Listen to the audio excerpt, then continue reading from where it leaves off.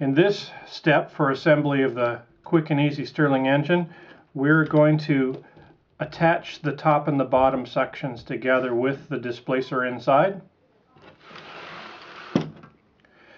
So we have our pressure chamber bottom that we've made. It has a hole in the side where the drive mechanism is going to attach.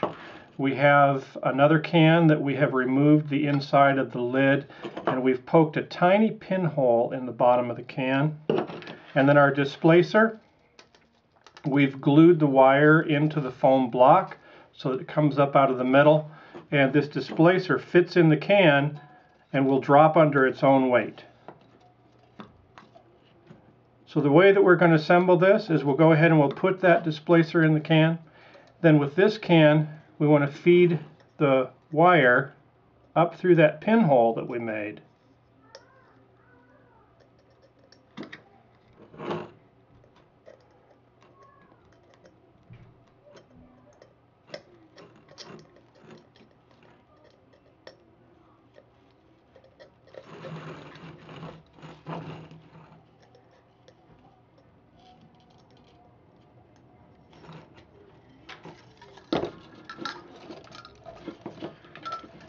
So the displacer piston is inside, the wire's going up through the pinhole and out the top of the can.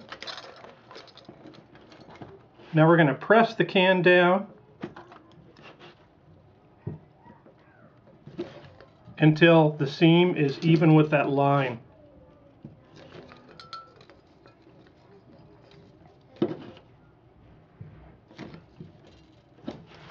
There it is.